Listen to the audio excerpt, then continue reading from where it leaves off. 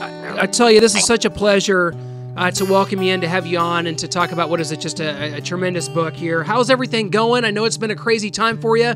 The book came out on April 2nd. Now the audio book's coming out. This has got to be a crazy time, but it's got to be exciting for you as well. Absolutely, Clint. Hello to you and to your audience, so listeners out there. And yes, it's an adventure now. You know, once you have as an artist, it doesn't matter, it's a book or movie or, in this case, book and audio book. Once you go out with a project, you know, it's one thing, one struggle is to write it or to make it, and then the other struggle is to find a publisher or distributor, and then it comes a third struggle, which is a bigger struggle, to bring it to the audience. Yes, that it seems to always be the kind of the second struggle after you've put your creativity and life into something, and this has come out. And just kind of tell us a little bit about it, because this book takes place sort of during the Cold War in America, and excuse me, you have sort of a unique perspective on this. Can you just take us back to some of the experiences you had? I know growing up, your father was also a political prisoner, which is very unique and kind of added to this. Just kind of tell us about your personal connection and how this story was formulated. Absolutely. With great pleasure. Yes, this is, you know, it's very strange, but growing up, I never thought I'm a prisoner's son. But, you know, I always looked at my father as it's my dad, and, you know, it was a man that I admired so much. And he was, how can I describe him, kind of founding father material, you know, a philosopher, a writer, and somebody with, it's like Ron Paul meets Dennis Kucinich. I can describe him somewhere like that. It's just, you know, a very principled human being, both on the left side and on the right side of the spectrum. And he was a dissident, and so he spent many years, 18 years he spent in KGB prisons and Gulag camps. And somehow the Soviet government hasn't managed to break his spirit, because this man has boundless ideas and hope. And that's how I grew up in his family in Soviet Union in 70s and 80s. And by the late 80s, when Gorbachev came to power, you know, something happened to him. Somehow he lost hope.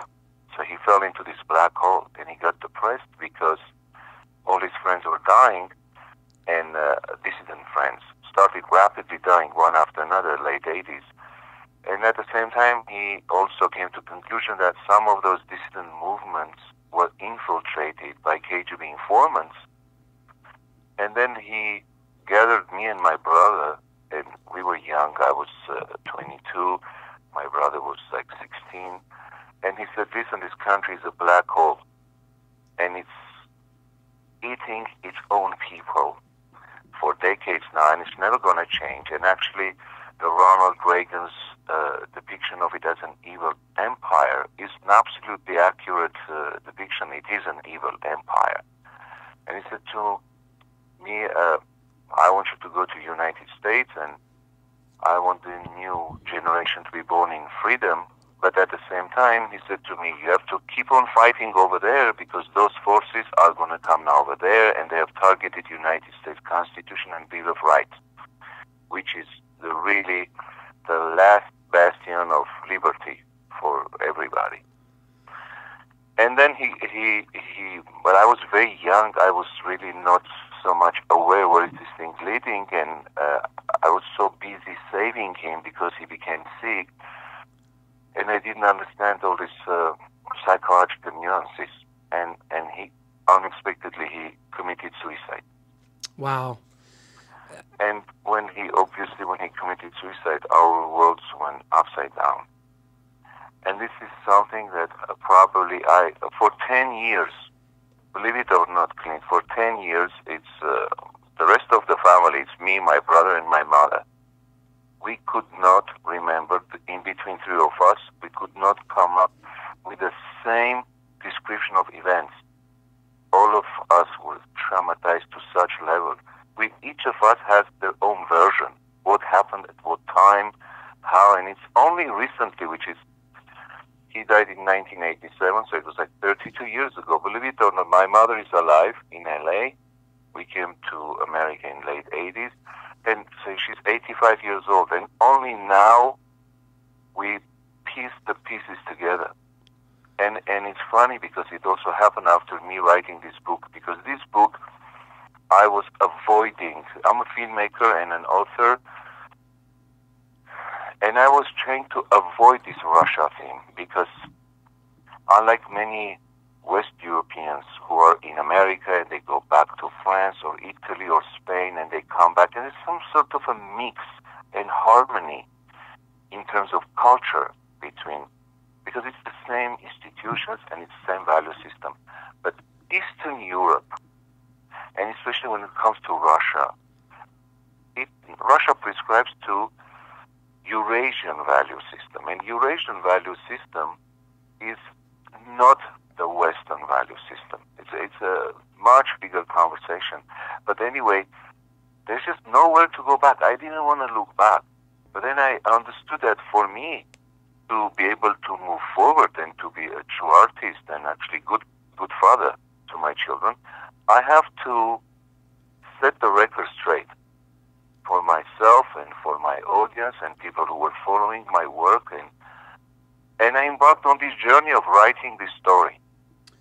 And this story is about, just plot-wise, it's about human rights lawyers who were late 80s, went to Gorbachev-era Russia trying to teach law, meaning civil law, election law. This is actually based on, there were two American law firms who late 80s wanted to go in to help Russians to create new society because they were tired of Cold War. See? Yeah. And then, of course, they went over there and they discovered that, oh my God, it's impossible to do anything here because population in 70 years of living in freedom, these people are scared to move. There's no concept of liberty. You see, there's no concept of what is a law-abiding society. So they came back pretty disappointed. And the rest of their lives, they were busy really saving those dissidents, people like my dad. And I thought that I have to write this story because then it's kind of comparative analysis also of both societies. And I wanted also for the American audience to have a glimpse into what's dissident. So what is it to have this alternative point of view? And especially these days, to be honest with you, this last maybe decade or something, I'm seeing the changes in American society, and it alerts me. I get alarmed. You see? Yeah, understandably. And I'm like, okay, I guess there's certain things, and when it comes to liberty, we need to talk about these things honestly. It's because book plot this, plot that. Let's say if we bypass the regular Hollywood pitch lines, which is basically just this plot versus that plot, for me, this book is literally about deconstructing lies that, let's say, I've been fed since childhood, through family, through society, through government, and it's very important to have this honest conversation right now. And I try to expose the emotional world of these characters and the ideology that they were believing in honestly, so people who are reading it can understand the difference between collectivism and individualism. See what I mean? That's very interesting.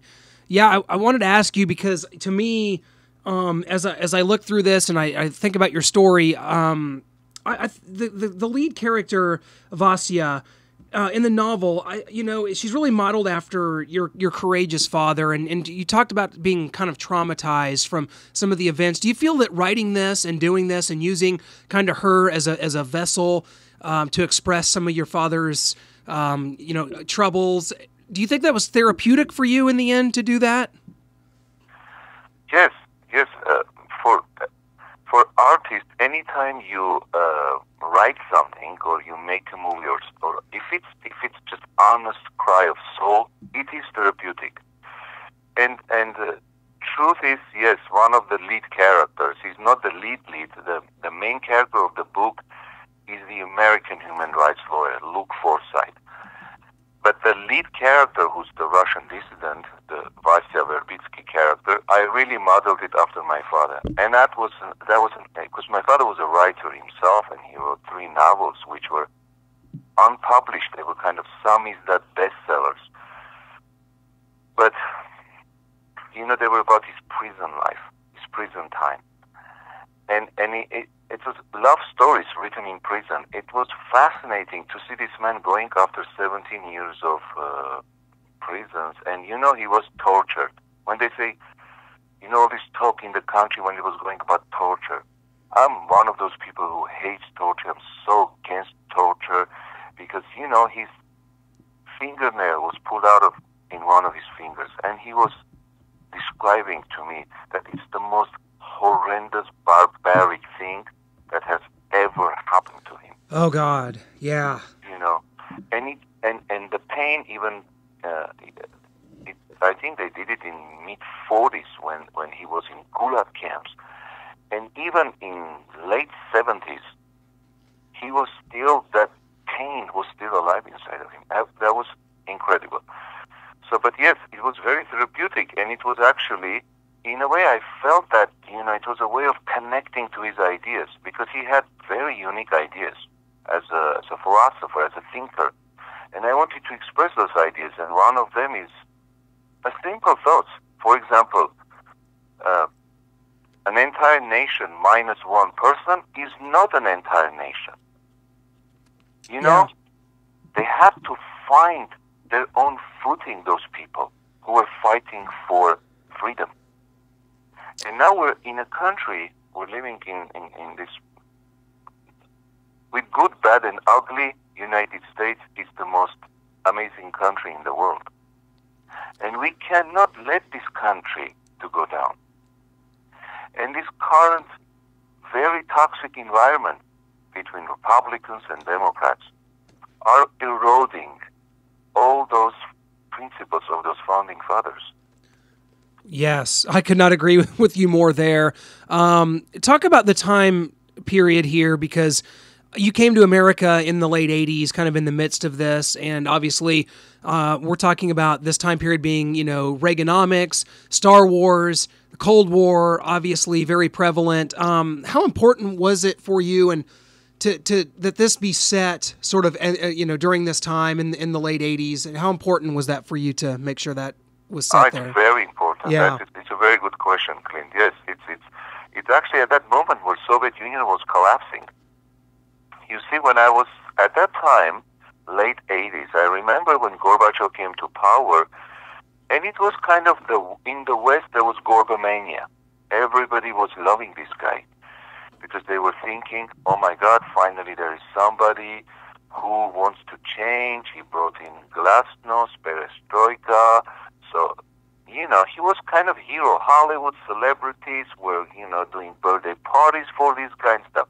But for us, on the other side at that time, he was very much of a hated human being because we all knew it. This is a government apparatchik. This man never wanted to change this country. He actually was trying to preserve it the best he can so he can stay the general secretary. But the country economically collapsed. There was no way to pull it off anymore. So in this fight between him and the KGB, the security apparatus of that country, the Praetorian Guard, so to speak, of Communist Party, there was conflict between these two. And basically KGB outmaneuvered him. And they took over the country. So there was not much love for Gorbachev. You understand? So coming to the United States, and that's a feeling, it's undescribable when you have experienced prison and then suddenly you taste liberty. Then you know why people are ready to die for liberty. You see, people have to have point of reference. Yeah. Yeah, that's an unbelievable perspective for sure. And, I've got to talk to you about the audiobook as well, Hamlet, Yes. because it came out on April 30th, so just been a couple weeks now. And it's very Right. different because there's an original score involved. There's sound effects, sound design that's been added, so it feels like you're almost listening to a movie. And the original score is written by none other than guitar legend Steve Hunter. Talk about that, how that came about, and how cool is that to have Steve Hunter composing music for this? It's one of the most pleasurable aspects of this entire journey. I met Steve in mid-90s, in 1996, when I was hired as a director by Charlie Midnight, who was Charlie Midnight is a music producer, and he was producing a play called Cowboy Mouth, and it's a rock and roll play which was written by Sam Shepard and Patti Smith. At that time, they had a director whom they fired, and they hired me to kind of fix the play. So I came on board, and David Boreanaz, who now is a very prominent TV actor, and he's the leader of the SEAL team now, and it was David's first role on that show. I casted him on the show. So when Charlie Midnight asked me what kind of music should we do here, and I said to him, listen, there are lyrics in this play, and it sounds like Lou Reed. And he said, oh, I know the guitar player of Lou Reed, so I'm just going to introduce him to you, and he lives here, actually, a couple of blocks from this theater. He lives in Beachwood Canyon, and at the theater complex was on Santa Monica here. And he said, so we're going to meet Steve Hunter. And it was an incredible coincidence and good luck. And of course, when I met Steve, you're meeting an ultimate artist, a musician from head to toe. And Steve wrote a mesmerizing music for that play. I mean, it was one of the best scores ever. And he has lost that score now, because I've been chasing that score. But it's, as usual, it's all those great artists, At that time, nobody was archiving his material and stuff, so that phenomenal music got lost. So when this time around, I came up with this idea that these audiobooks are very boring when it's just one guy for 8 hours, this dry voice talks over, it just puts me to sleep. And I said, I cannot do that. I want to do something different, something that will give cinematic experience, that you will emotionally get engaged to the story. So I needed music to be written to it. Steve came to my mind, and because I remember the score that he did for Cowboy Mouth. So I contacted Steve. Steve now lives in Spain with his wife Karen. He lives in Spain, so I contacted him, and he was very much interested in the idea. I don't think it has ever been done before, scoring music for a book. And then we started working on this. And of course, Steve Hunter wrote fantastic music score.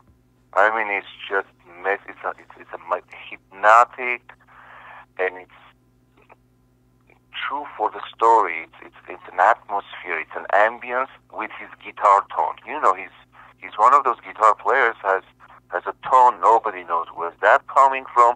Neither he can really explain it to you. But it's somehow when his fingers touch the guitar, it's just absolutely unique tone that comes out of this guitar.